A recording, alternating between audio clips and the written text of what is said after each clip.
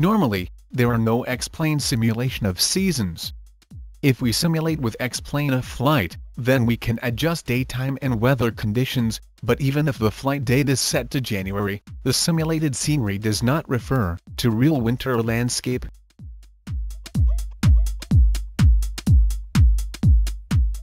Now, for the first time, the possibility is offered to simulate winter time.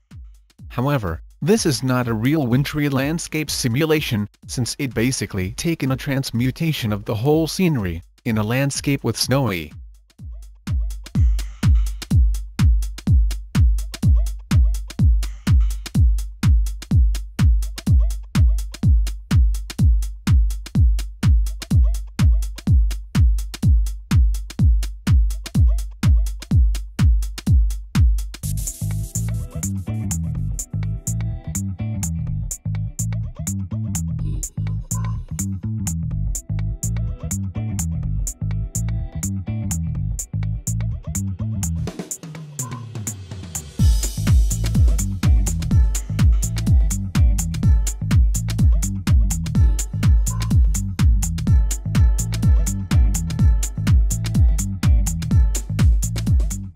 Nevertheless, I decided to simulate my flight over the Andes, under conditions that come close to reality.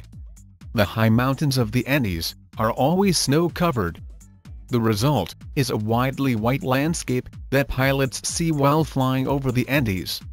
The disadvantage is that the warmer valleys, which are free of snow, are also covered by a white cover.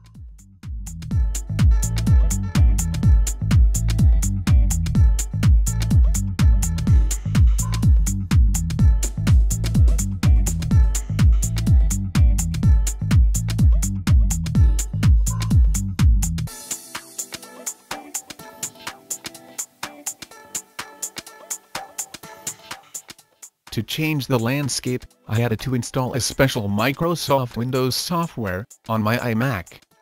This was done with the help of an additional special emulation program.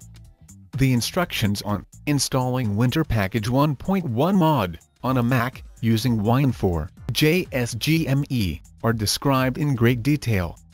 With the Wine program, it is also easy to switch back from winter to summer.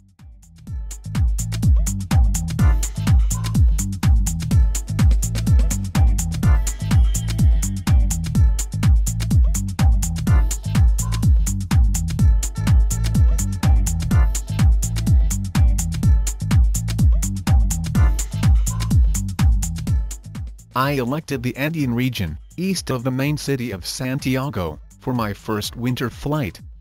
Then, I started from a small airport, on the edge of the city, and from there, began the climbing high over the mountains landscape. The landscape view was very impressive, but it lacks distinctive elements, such as roads. The main test will take place, as I will fly later, over the Andes volcanoes. However, it was gratifying to see on my flight back, that in the city of Santiago, houses and roads were free to see of snow.